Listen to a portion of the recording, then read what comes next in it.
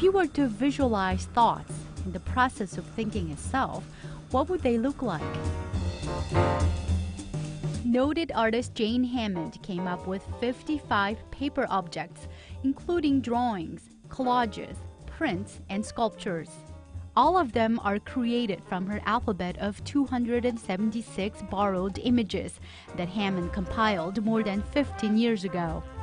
I wanted to figure out a way to make art that was as variable and multiple as all of our identities, as the day you're going to have today, as the many conversations that you will have tomorrow, that had some science, some politics, some humor, some feminism, some interest in other cultures and time periods, and somehow figure out a structure where all that could be woven together.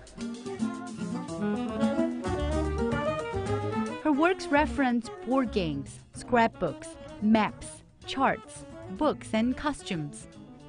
You know, someone once said to me, "Wow, there's so much information in your work." And I said to her, "Well, go outside and walk down the street for an hour and tell me how many things you see," you know?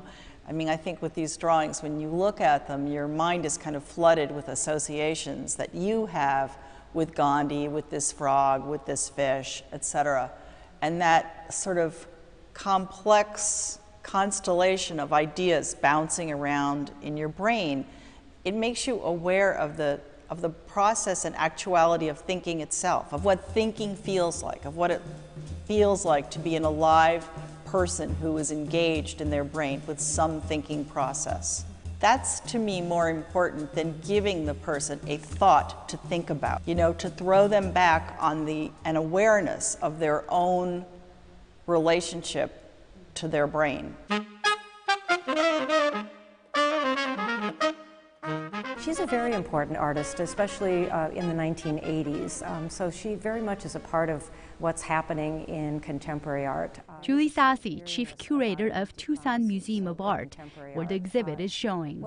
What's important about her work is how she utilizes symbols and how she thinks about the most commonplace objects and images as a way of understanding our own lives. I find it fascinating that she can find beauty and relevance in something as simple as twine over a stick, or an image that we might take for granted in everyday activities or in reading in newspapers. She finds significance in it, and it helps to bring it back to a very simplistic source of understanding our world, as she was mentioning the idea of looking into your own mind. But she finds a complexity at the same time as simplicity in things around us. There's a series of little postcard collages to my left here that I made in Mexico, and I very deliberately made 2 of them off the same postcard. And it sort of suggests the idea that, yes, you're responding to a found object, but you could respond to the same found object differently on another day or in another way, that there's always multiple realities. Or if you look at this black butterfly map over there, at first glance there are some butterflies that appear to be the same.